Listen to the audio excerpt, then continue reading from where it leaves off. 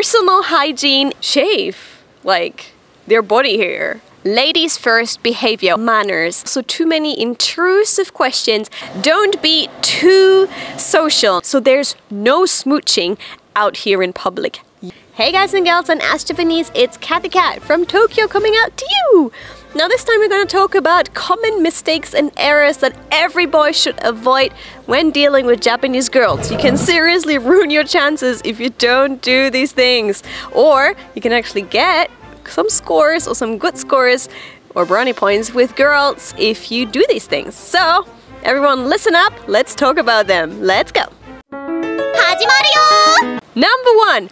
Personal hygiene is incredibly important. Japanese people don't smell in the positive way and in the negative way, meaning no BO whatsoever, and also no strong smells of eau de cologne or Jean Paul Gaultier.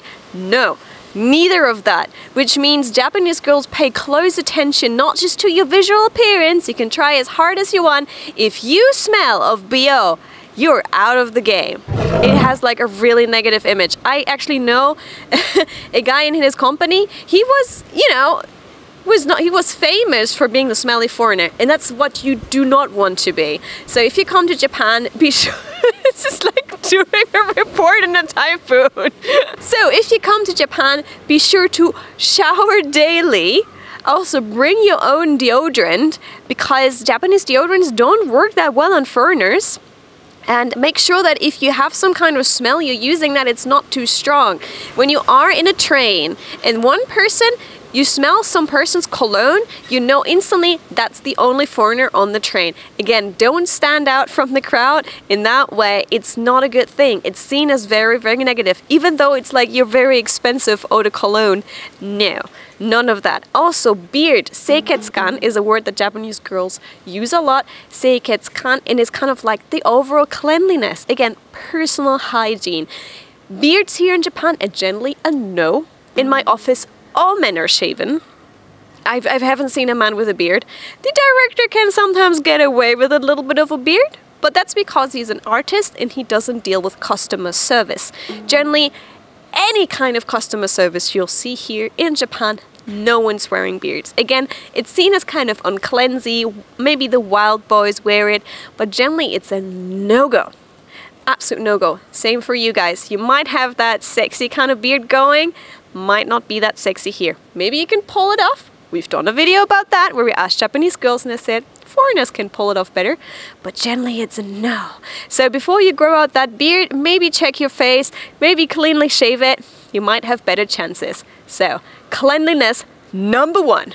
NEXT. And another thing, recently there's a trend in Japan, and it must be true because it's on my YouTube and it's on my Instagram, and the recent trend is for guys to also shave like their body hair. I mean, girls already doing this to an absolute extreme here in Japan. Every summer on the train there's like Datsumo commercials, which are for like hair removal clinics and stuff.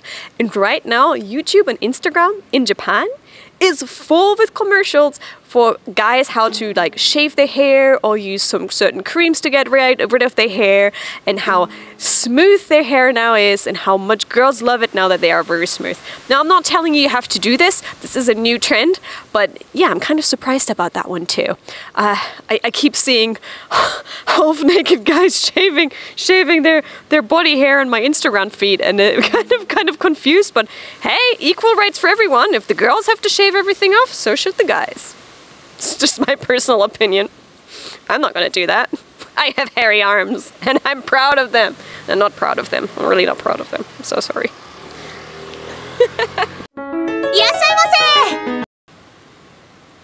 Ladies first behavior, or just general chivalry. Gentlemen, that I've repeated this to you guys before. I'm gonna say it again. Do your gentleman behavior, because even especially as a foreign bird, as a foreign bird. I wanted to say boy and girl at the same time. Okay. Especially as a foreign boy, Japanese girls hope or wish that they know chivalry, meaning, you know, opening up doors, pulling back maybe a chair, or simple things like walking on the side of the road where the cars are to protect the girl. I know it's very cliche, but Japanese girls don't get this here in Japan. There is no culture of gentleman behavior. So in most of our interviews, girls said they wish Japanese boys would behave that way, but they don't and they won't. And that's why when they see a foreign boy, there is kind of the ideal that, oh, he might treat me like a princess, or he might, you know, do that chivalrous behavior and that'd be so happy. So don't match yourself with the Japanese boys and you know, ignore that. Do your best to play that card, because that can definitely go to your strength if you show that you treat her, you know, special.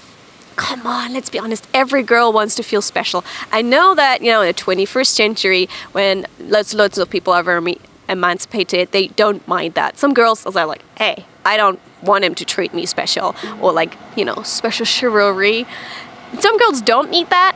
But because Japanese girls haven't had that over the last decades, there is still a positive image of that type of chivalry, my god, this is a difficult word, here in Japan. So if you can do those little gestures, they really go a long way. You know, just take her back when she's shopping and stuff like that. You don't have to go all the way and, you know, arrive with a rose, because some girls might actually, if they're very shy, might be a bit like, oh my god, I don't know what to do now.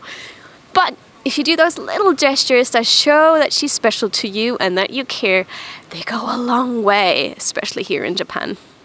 準備はいいですか？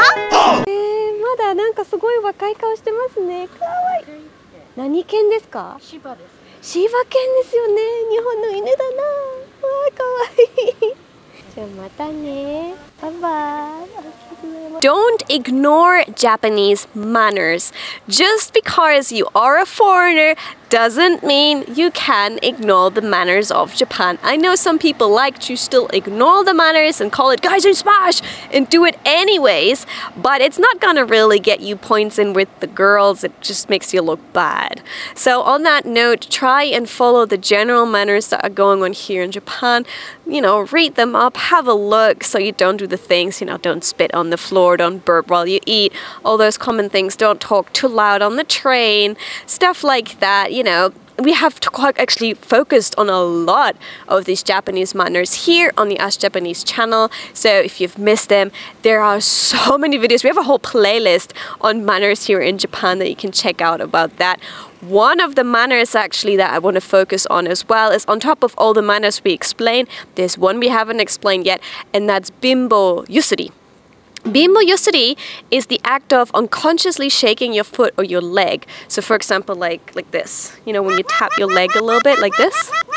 They call it bimbo yusuri. I hope my skirt is not flying up right now while we're focusing on my leg. I hope it didn't. Anyways, tapping your foot or shaking your leg uncontrollably is called bimbo yusuri. Why is it called bimbo yusuri? Usually bimbo actually means a poor person. Now in the old days, they used to say that, you know, like a beggar who's trying to shake himself, like because he's so cold. That's why they call it bimbo yusuri, and they used to say in the Edo period, if you do that, you're gonna be in poverty soon. So that's how much Japanese people don't like this. I know it's uncontrollable. For some people, it's really hard to switch it off. But apparently here, it's considered bad manners. I sometimes, you know, catch myself or catch my friends out on that. But it is apparently a part of the manners that you need to look after as well. Which, you know, it's unconscious for many of us, so it's hard to control this. But if you catch yourself out on it, stop it. I had actually the director tell me off about it before. So that does happen. So there's a lot of manners here, and please, please, please don't do the thing go like, I'm a foreigner, I'm gonna do them anyways. It's not good. Also, be respectful to the staff. Now, foreigners generally do that. Japanese boys sometimes don't, because the customer here is seen as God, not king, God. And some take advantage of that and, you know, talk down to the staff who's serving them as if they are actually better than them. Japanese girls don't like that. So don't copy that behavior. If you see some Japanese boys do that, it's actually very negative. You know, the staff feels bad about it, the date feels bad about it. The only person that feels good about it is the boy, who treats the other ones like less, and it's just bad manners. So yeah, mind your manners. しばらくお待ちください。 By the way, asking also too many intrusive questions is also considered bad manners here in Japan. Asking too much about their age, where they live, if they really have time, if they have time tomorrow, all of that. Don't do that. It looks bad. It's too persistent. Japanese people are kind of passive and not as aggressive in certain things. So you don't want to literally overdo it and get bad points for being the persistent person. That includes, I know you want to find out about their past boyfriends and similar. In Japan, you don't really do that. So don't dig in too deep. Some people will feel very, very uncomfortable if you do that. So on that note, just, if they don't want to tell you, let them off with it. They don't have to tell you.